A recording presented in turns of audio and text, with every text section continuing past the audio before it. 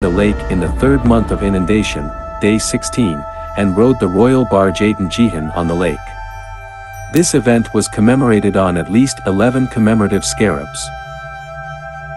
From other scarabs, Amenhotep is known to have killed either 102 or 110 lions in the first 10 years of his reign. Despite the martial prowess Amenhotep displayed during the hunt, he is known to have participated in only one military incident.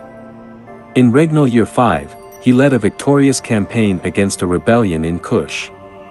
This victory was commemorated by 3 rock-carved stelae found near Aswan and Sai in Nubia. The official account of Amenhotep's military victory emphasizes his martial prowess with the period-typical hyperbole. Amenhotep's greatest attested regnal date is year 38, which appears on wine jar